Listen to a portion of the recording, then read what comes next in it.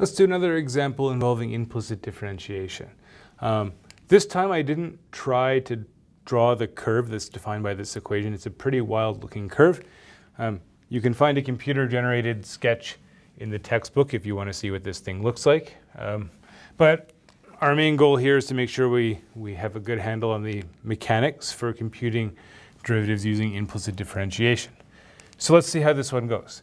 Now we have to be very careful here because this term involves first a composition, right? We have this product inside the sine function, but then also we have the product and a function of y to boot. So when we're taking the derivative, right, we've got to do the derivative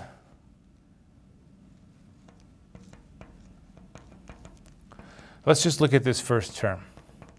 The rest of them are pretty easy. So once we've figured out this first term, we can put it all together. So the derivative for sine of x squared times y squared. First we do the derivative of the outside function, right? So it's cosine. We always evaluate at the inside function, right? And then we multiply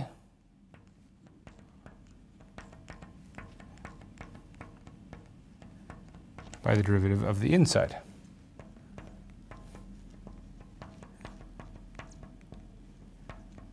Okay, so for that derivative, we need product rule.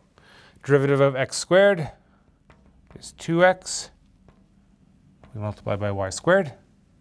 Then we have x squared times the derivative of y squared, which is 2y. But don't forget, anytime we take a derivative of something involving y, we got to multiply by y prime. Okay, so there's our derivative, right? We've worked it all out. We've got that derivative. Now we're ready to put that in and do the whole thing. So the other thing we probably want to do is let's clear brackets, right? Because we want to solve for y prime. And right now this y prime is trapped inside these parentheses, which are being multiplied by this cosine term.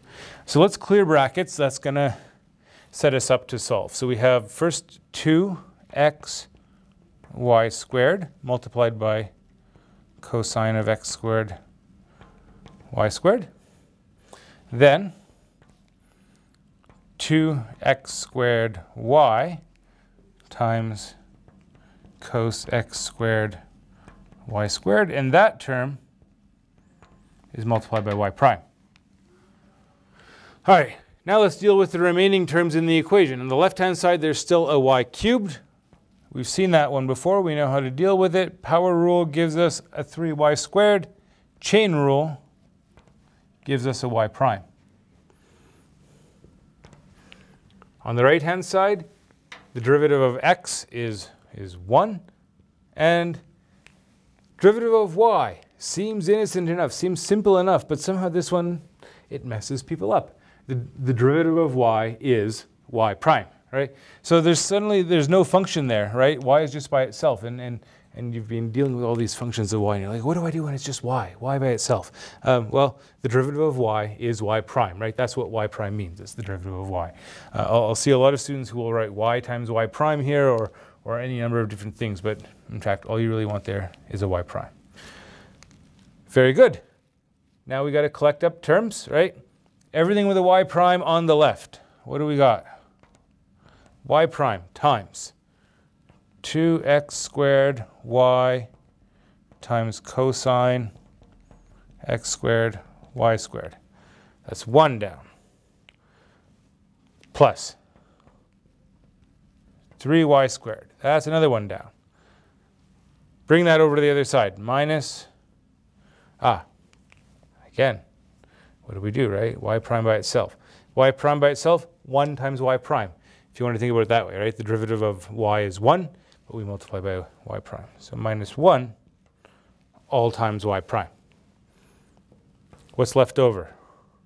We got that 1 on the right.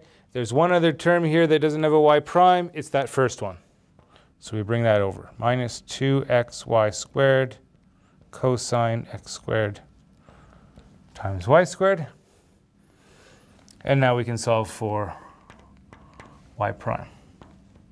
1 minus 2xy squared cos x squared y squared over 2xy squared cos x squared y squared plus 3y squared minus 1. And there you have it. Is that result useful? I don't know. Is that an equation you're likely to be working with? Probably not. Were you able to come up with a point that actually lies on the curve? Doubtful. 0, 0. That works, right? We could put that in, see what we get. What do we get? 1 over minus 1, minus 1. Okay, so there's one point where I guess we could do the tangent line if we were so inclined, right? Finding other points that fit on that curve, maybe a challenge. So is this something that's going to come up in everyday practice? Probably not. Does it give us some confidence that we can do implicit differentiation for fairly complicated scenarios? I think so. If you can make it through this problem, you're probably going to be able to handle any sort of actual implicit differentiation scenarios that come at you in practice.